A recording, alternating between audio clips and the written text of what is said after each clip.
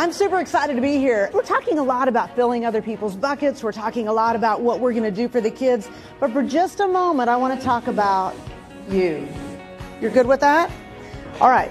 I'm just going to ask you this. Do you think anybody's ever said an unkind word about you behind your back?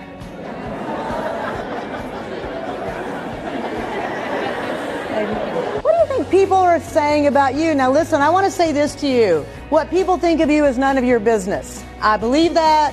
I live by that. But I do want you to buy into this notion about brand.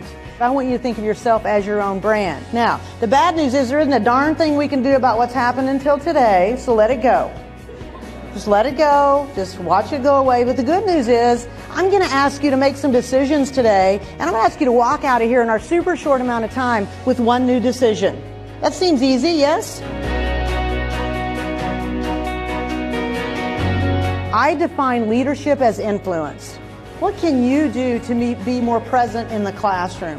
What can you do to be more present with each other? How do we treat people in the classroom?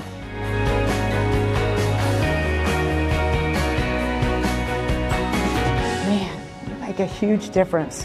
And we're all better because you're in this room. So thank you for all you do, and have a great school year.